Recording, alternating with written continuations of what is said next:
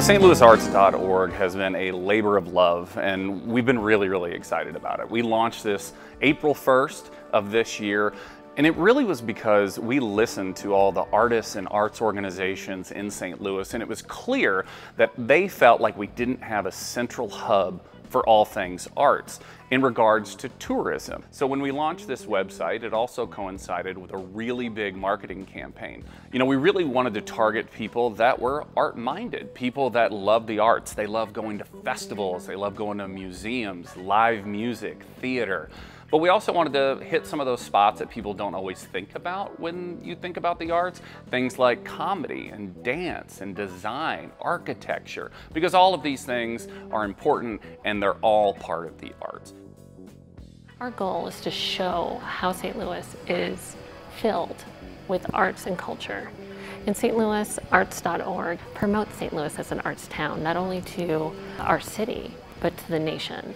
So together, although someone may not travel from another state, another country to visit just CAM, they can plan a vibrant, art-filled, culture-filled, week-long vacation right here in St. Louis.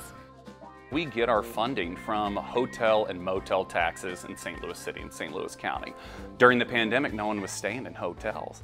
And even now, as we recover from the pandemic, we're still not seeing the amount of people in hotels that we did before the pandemic.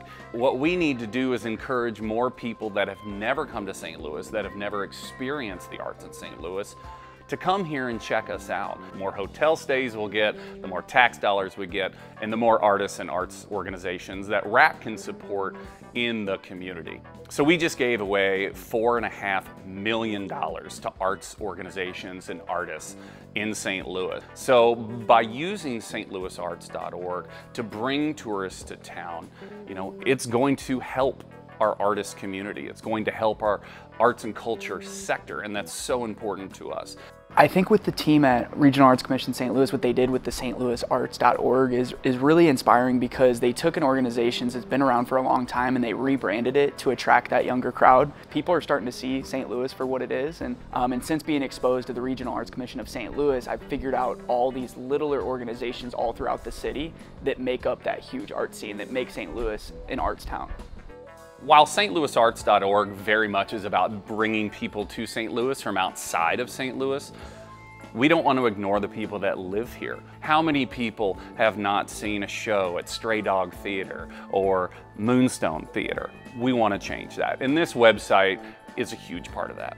We are so grateful for the Regional Arts Commission for taking a holistic approach to their website development, because arts extend into every part of our life. We know St. Louis is an arts town. It's time for everybody else to know that St. Louis is an arts town. So go to our website, stlouisarts.org, and come see what you've been missing.